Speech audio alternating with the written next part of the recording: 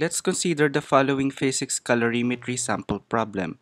If you want a refresher about calorimetry problems, please watch my video entitled Introduction to Calorimetry.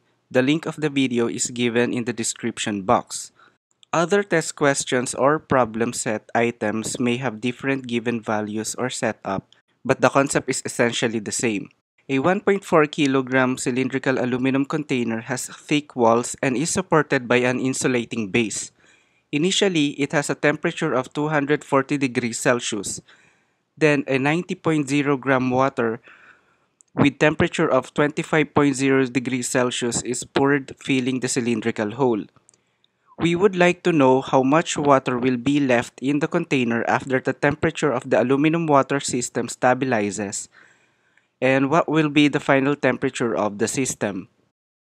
Before solving this problem, let's visualize the system. We have a massive cylindrical aluminum container with very thick walls. This is where you put the liquid or water. The problem tells us that this cylinder is heated to a searing temperature of 240 degrees Celsius. While the whole container is at 240 degrees Celsius, a 90.0 gram water with temperature of 25.0 degrees Celsius is poured, filling in the cylindrical hole. Going back to the problem, if we analyze this carefully, we can imagine that when water is poured into the very hot container, the water and container system will undergo two processes or events because of the thermal energy transfer from the hotter container towards the colder water. The first event, let's denote this event as Event 1, has something to do with the phase change of water. Event 1 tells us that when water and hot container are combined, the water will continue to be vaporized until the temperature of the hot container drops to 100 degrees Celsius. The reason behind this division or distinction is that the metal container can no longer vaporize water when its temperature is 99 degrees Celsius and below, assuming that the atmospheric pressure is 1 atm. Therefore, in the second event, let's denote this event as Event 2. The transfer of thermal energy from the hotter object to the colder object will just result to a change in temperature and will not result to a change in phase. Specifically, after the metal container reaches 100 degrees Celsius, the temperature of water will continue to rise while the temperature of metal container will continue to drop until they reach thermal equilibrium temperature. Let's now solve the problem by writing first the given numerical values.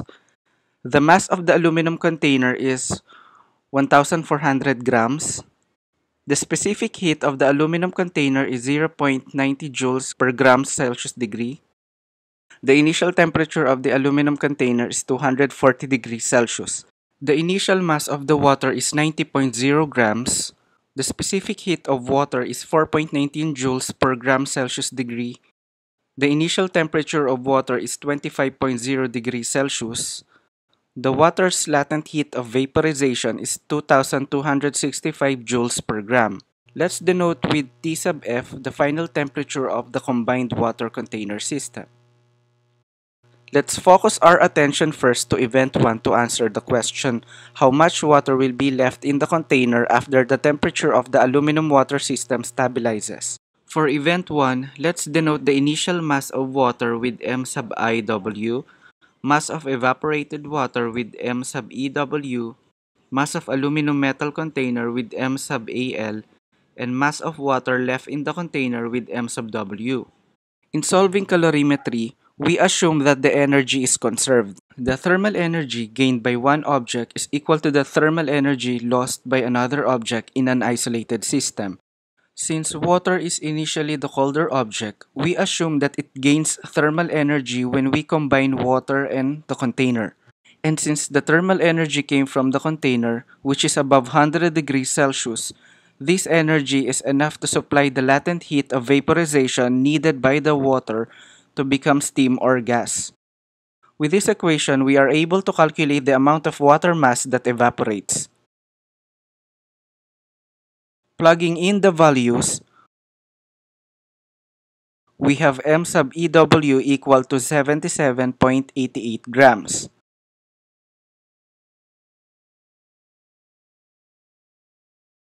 To answer the question how much water is left in the container after the vaporization process, we simply subtract the evaporated water mass to the initial water mass.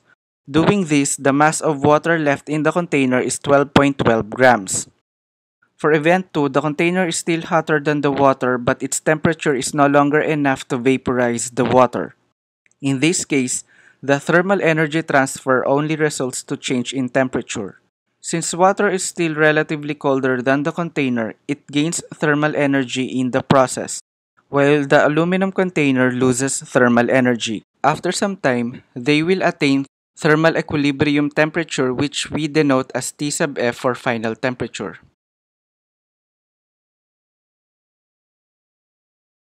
The change in temperature of water is T sub F minus 25 degrees Celsius.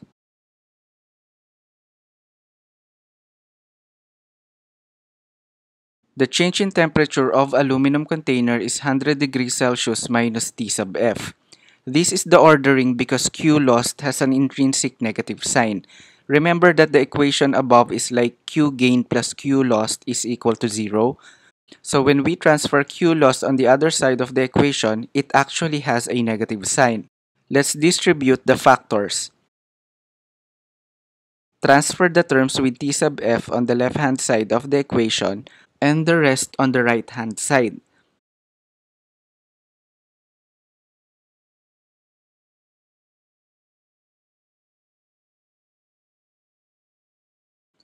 Factor out T sub F since this is our target variable and divide both sides of the equation with these terms in brackets so that T sub F is isolated.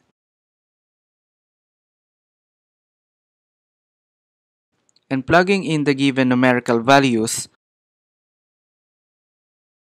the final temperature of the water container system is 97.09 degrees Celsius. Please subscribe to my YouTube channel. Thank you for watching.